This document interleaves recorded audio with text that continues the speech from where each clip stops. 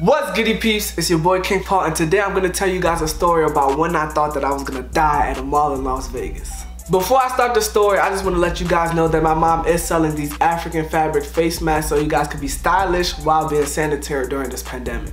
If you would like to buy one, all you have to do is click the link in my description. There are mystery pack options where we choose the mask that you will get depending on the quantity that you get, and there are also individual options as well so you know exactly which mask you're getting. The elastic on these masks are really stretchy so they can fit just about anybody.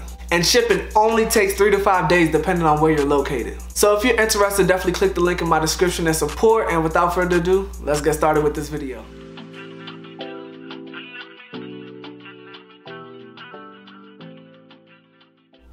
Regardless of wherever I travel to, I always make it my duty to stop at the best mall in that city. So as soon as we checked into the hotel, I started looking for malls and I saw that the Fashion Show Mall had the best reviews, so I called the Uber and we were on our way. While we were in the car, the Uber driver was telling us that we gotta see this store and this mall is known for this and that, so I'm just like, bet this joint about to be lit. And even when we pulled up, the joint was huge. Like, I stepped out of the car like, oh my god! Wow! Oh my god! So we entered Forever 21 and I'm seeing clothes that they don't even have in Maryland, so I'm just like, yeah, I'm about to drop a bag today. So we leave Forever 21 and we start walking around the mall and I'm just seeing a whole bunch of different stores and I'm just excited, really feeling like a tourist, you know what I'm saying? It's my first time in Vegas. Then we see the store Lala and pops and my ex starts going crazy and is like, oh my gosh, let's go in there. And I'm just like, oh Lord, again. A fucking again. I don't know what it is about that store, but every time she sees it in the mall, she always makes sure that she steps in there. She gets this Hispanic candy that's like watermelon with like some peppers on it. I don't know. But we stepped in there and the whole time we was in there, I was just like,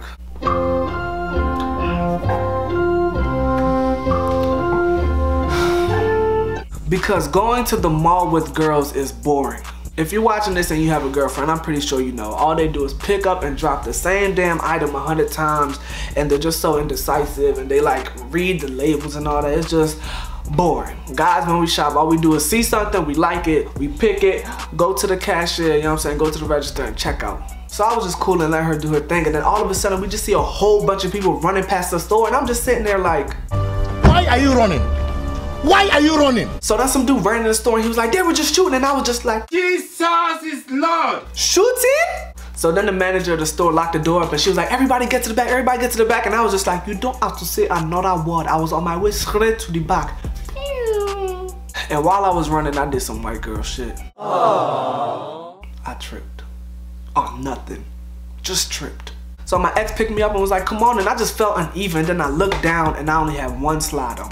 I turn around and lo and behold, I see my slide on the ground surrounded by gummy bears, and I just start thinking, if I go get that slide, there may be a possibility that the shooter runs up in here and starts busting and then I'ma die. But then I was like, but I did pay $100 and something for these slides, though I can't just go like that. So I was sitting there in the middle of the mall debating if I should go pick up my slide or not, like.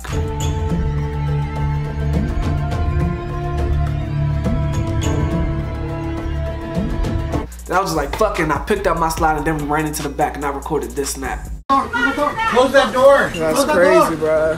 Shot is supposed to. Guys, you might not want to be there by that door. The bullets can go through. Don't worry, baby. So we in the back and everybody's panicking. There's some women in there screaming and crying. There's some dudes in there so scared that I can see their heart pounding through their chest. And I'm just like, man, I can't go out like this. So I just start praying to God and telling him a whole bunch of lies like, Father God, if you bring me out of this alive, I promise you I'm gonna stop lying to my girl right here and telling her that I'm staying late at school to study when I'm really going to my little boo's door to blow her back out. Cap. So after some time went by, the manager went to take a peek out at the store and then she saw that a whole bunch of people were just walking regularly again. So she was like, yeah, I think y'all look good, y'all. And everybody was hesitant at first, but then we all got up out of there and then I recorded this snap. Look at this, y'all. That's crazy. My black ass fell right there. Then I called the Uber right away and we boogie-woogied our black ass back to the hotel and stayed inside for the rest of that day. And yep, that's it. I hope the video entertained you and made you laugh. Don't forget to click the link in my description to cop African fabric face mask and let me know in the comments below what you would have did if you would have looked down in that situation and saw that you lost your slide. But till next time, toodaloo. Hey, my friend, please follow me on all of the apps below and don't forget to comment, like, and subscribe. Toodaloo.